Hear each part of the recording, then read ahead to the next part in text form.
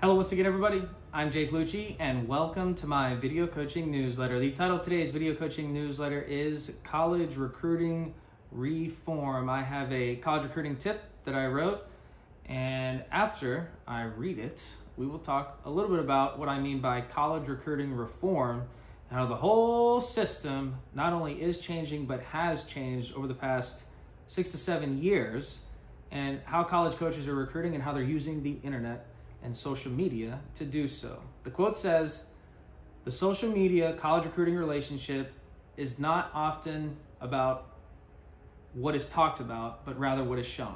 Most prospects, parents, and college coaches fail to grasp the importance of utilizing social media as a tool to help them increase their chances of earning a college scholarship to a school of their choosing. For prospects and parents, proper utilization of social media tools can make all the difference in earning a scholarship worth hundreds of thousands of dollars or receiving no offers at all." The landscape of the social media college recruiting basis is constantly evolving and becoming larger. As technology continues to improve, access to players of all ages, professional and amateur, has become nearly transparent. It may seem a bit daunting to some, but it has now become the undeniable reality. There's a lack of transparency in the college recruiting process. I think we could all agree with that. And so I talked before about college recruiting justice on one of my other video coaching newsletters. And so college recruiting reform, they go hand in hand. It feels like we're in the upside down.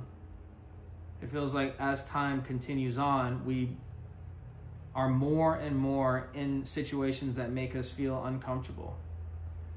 And it's because what we're doing is we're waking up to the reforms that have happened in the college recruiting process right before our very eyes.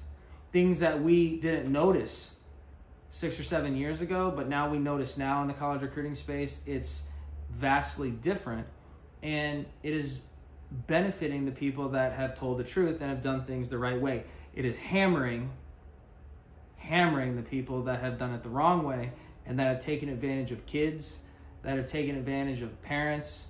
And the days of continuous college recruiting workshops and camps and showcases and club workouts where everyone has to pay all this extra money to be seen by college coaches, I think those days are numbered. I think college coaches, parents, and prospects are wising up to the fact that parents don't have to spend tens of thousands of dollars to help their son or daughter be seen by college coaches. They don't have to sell their soul to a club team.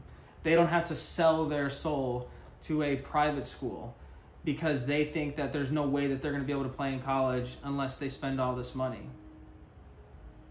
There are benefits to private school and there are drawbacks. Kids tend to be, on the whole, more depressed if they go to private school. And it's not because private school doesn't produce great athletes and have great people working.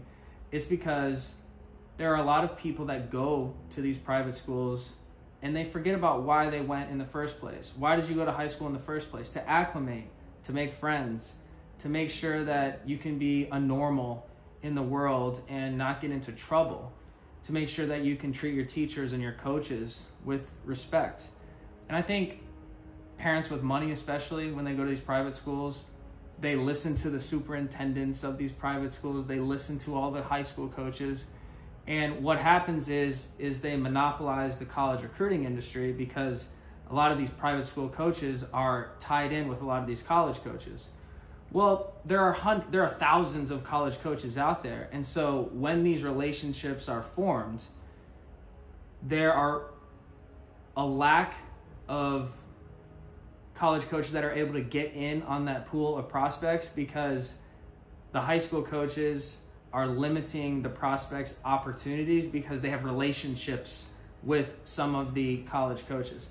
I think it's a travesty, honestly. I think that this is something that is being reformed and will be reformed. Is if there's a coach on the other side of the country that wants to recruit a prospect, that prospect should have the ability to listen to what that coach says. That prospect and that family should have the freedom to listen to what that coach says and not be blocked by their club coach simply because they're not friends with that coach on the other side of the country. I went to school outside of my home state of Texas, and it was one of the best decisions I ever made. It got me out there. It got me in front of different people. It got me to the Midwest. It got me to the East Coast. It got me all these different places. It got me all these different places to where I could interact and learn about other people. And so I think when we limit the opportunities for parents and kids to talk to multiple schools because I gotta in with this coach, you're choking them from the other opportunities that they could get because you want to be the one that does it. And that's not what it's about.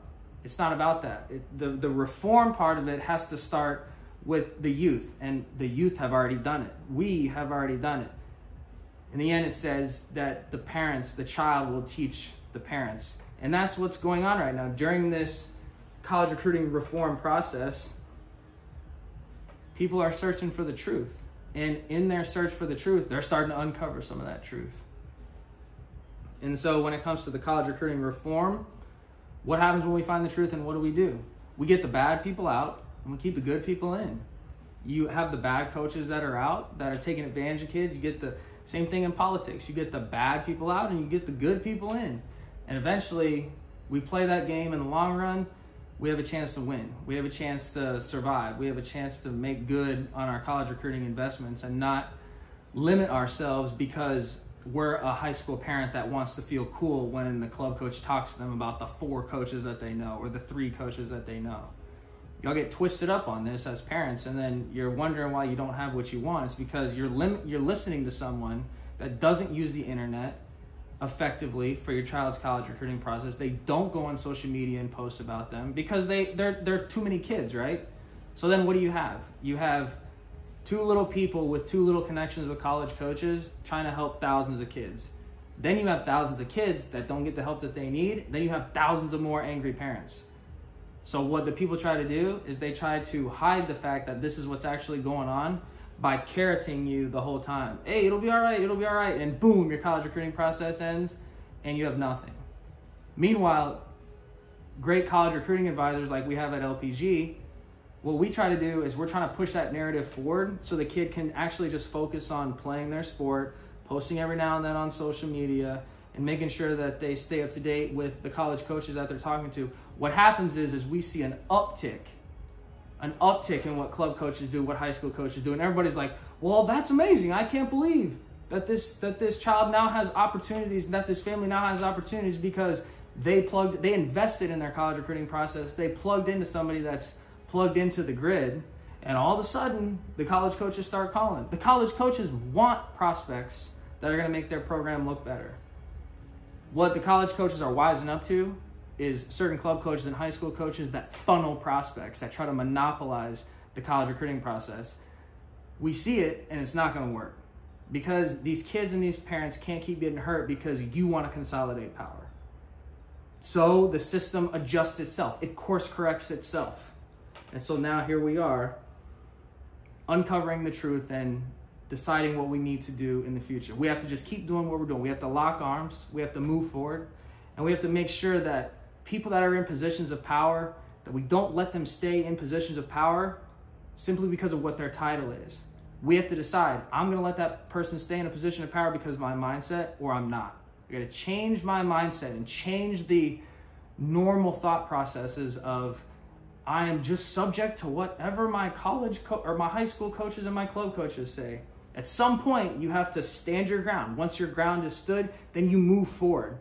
You respectfully talk to the club coaches and respectfully talk to the high school coaches, and you say, what can I do to better my process? Not everyone's going to have access to a college recruiting advisor, but I assure you this, the prospects that have somebody in their ear helping them, not high school college recruiting advisors that work for some of these big companies on the internet, the guys that played 1 semester of baseball and didn't even finish out the first semester.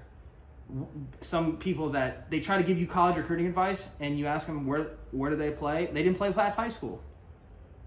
And everybody knows I'm telling the truth about this because they've seen it time and time again. And if you really look in the mirror and if you really look, parents that have gone through the recruiting process, parents that are in the recruiting process, and parents that are going through Learn from the parents that have already gone through it, and they're going to attest this. They're going to say, hey, look at this video, check this video out because he's telling the truth. That's what the college recruiting reform is all of us holding the people accountable, that consolidated power, so that way they can funnel money into certain programs based on the 1, 2, 3, 4, 5, 10 relationships that they have, while blocking opportunities that could otherwise help the child, that could otherwise help the family save money. And I think that we're now moving to a phase, we're now moving to a new age where all of the things that people did to trick kids throughout the college recruiting process when it comes to social media and the digital revolution of college recruiting, if you will, I think that all of that's going to come back around. And so what do we do now? We keep moving forward, we lock arms, and we move forward. We hold the line and we move forward. And eventually what will happen, our collective consciousness about the college recruiting process will come together. More prospects will get seen. College coaches will be able to trust their sources on the internet and make sure that I'm recruiting from that place. I'm recruiting from this. I'm not recruiting based on stars. I'm recruiting based on what I see and based on what prospects have my attention. There's no better way than the internet and in-person visits than for college coaches to see and meet prospects, to offer tangible college scholarship dollars and help that prospect earn a college scholarship by getting into their program and maybe even earning academic dollars as well. This has been College Recruiting Reform. I'm Jake Luce, and until next time, I'll talk to you soon.